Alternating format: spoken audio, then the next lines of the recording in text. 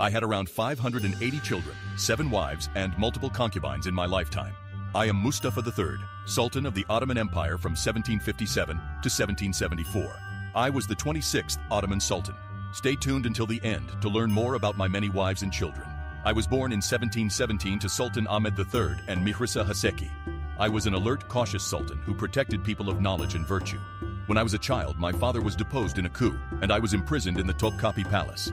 I spent the next 27 years in confinement, but I never lost hope of becoming sultan.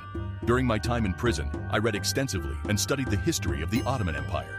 I also learned about the latest military and technological developments in Europe. I knew that the Ottoman Empire was in decline, and I was determined to reform it if I ever became sultan.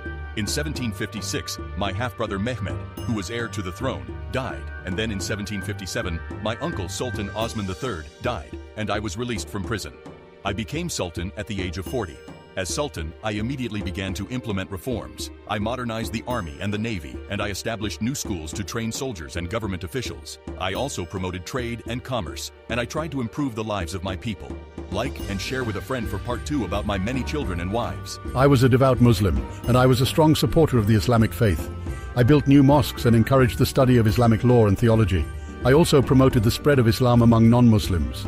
The 580 children part comes from a weak historian source and should be taken with a grain of salt, but I did have many known children. I had 7 known consorts, including Kadın. I had 2 known sons and 9 daughters. As Sultan, my reforms were not met with universal support. The conservative elements of Ottoman society resisted change, and I faced opposition from some of my own ministers.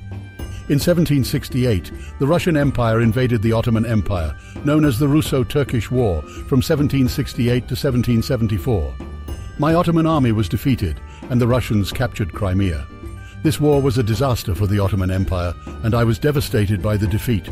I died in 1774 at the age of 57, shortly after the end of the war.